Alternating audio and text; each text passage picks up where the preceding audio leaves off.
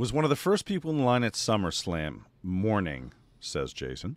Such an amazing guy. Me and my son were nervous as hell. He was so cool and social, was the highlight of our day, and we met Sting, Nash, Hardy Boys, Brett, and a few others. Thank you, sir. Us fans are grateful for your kindness. This is in response to what you were talking about in the signing up in Jersey when they were trying to move you along. En Rude also confirms, and he says, having been in line at a Nash autograph signing in the Northeast, he does make sure the fans go home happy. I spent a lot on the 3 8x10s, title signed, picture taken with, and he took a lot of time with me.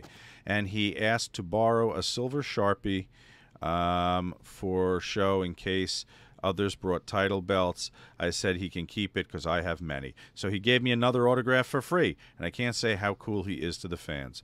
Others would get told off, but us fans he does appreciate. So there you go. Confirmation. Yeah, they've been paying my bills for 30 fucking years.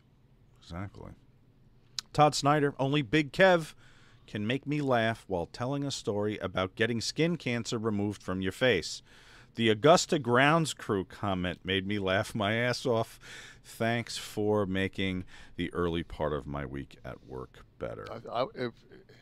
If I could have, when that guy put that mirror down, he showed me that hole in my face, I'd have probably thrown up in my mouth and died.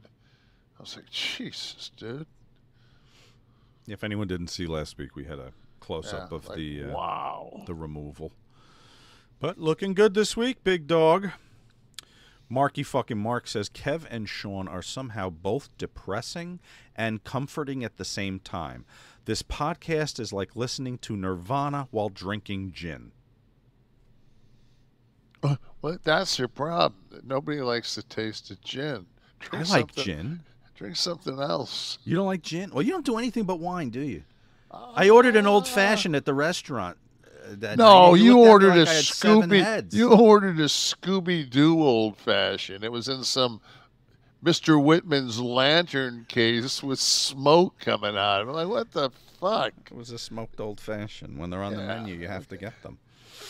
Like I don't get enough fucking people staring at me when I go someplace. Let my partner get some fucking drink that looks like 30s. That's what that drew the attention to the table. Dr. Frankenstein drink, with the fucking smoke coming out. Not the 9-foot-tall guy throwing elbows to the woman's chair behind him. It was my drink. It's okay if the fucking bitch outweighs you by 30 pounds.